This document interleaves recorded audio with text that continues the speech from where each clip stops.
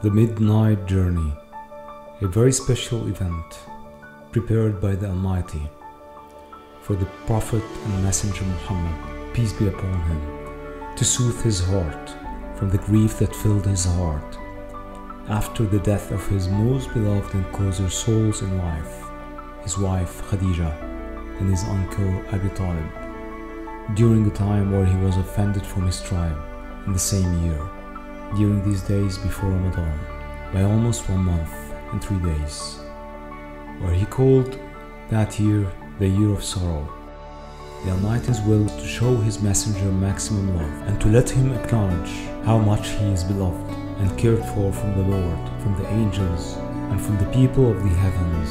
including the preceding prophets and messengers of God. Allah's will is to host his messenger, peace be upon him, to make 2 journeys, accompanied by GABREIL, the angel. The first one starts from Mecca,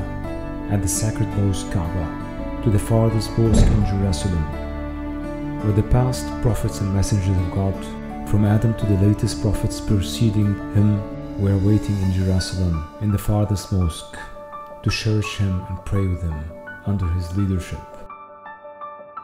He headed to the second journey, leaving the farthest mosque in Jerusalem and heading with GABREIL the angel, passing through the heavens and further beyond the heavens and beyond the 7th layer of the heavens,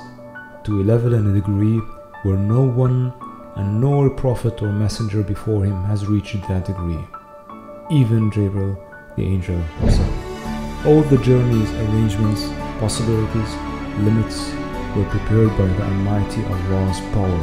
capability, extent, and will. That's why